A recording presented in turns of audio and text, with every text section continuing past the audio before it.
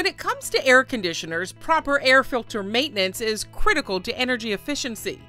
Van Meter expert Casey Fauver can help you take the right steps in preventative maintenance on your system. Here we're going to be showing you how to change out your air filter and your air handler on your HVAC system for your entire house. In addition to energy efficiency, Casey highlights other benefits of changing your air filter. One, to clean the air, purify the air in your house, to get the dust and particles and things like that, to keep them from recirculating through the home. Another is prolong the life of the system.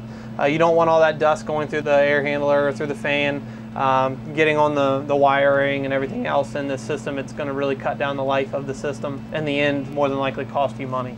In fact, changing the filter and choosing the right one can save you money.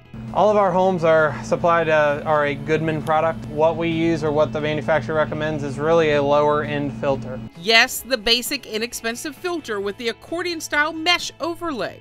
The reason we don't want to use let's say a hypoallergenic filter or a high level filter, they clog very quickly, especially I know in my case.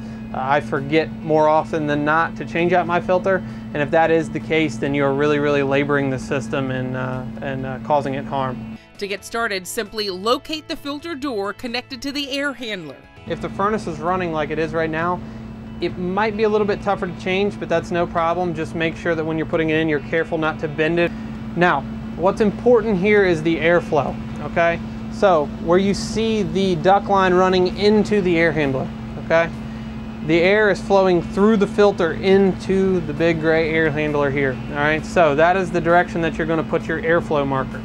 New homeowners, you should change your filter every month due to the construction dust.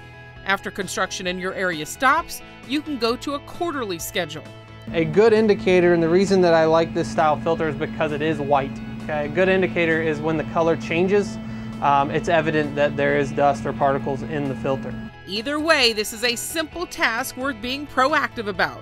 A lot can get trapped in your air filter with moisture and can build up bacteria, mold, mildew, odors, and allergens that can blow right through your system.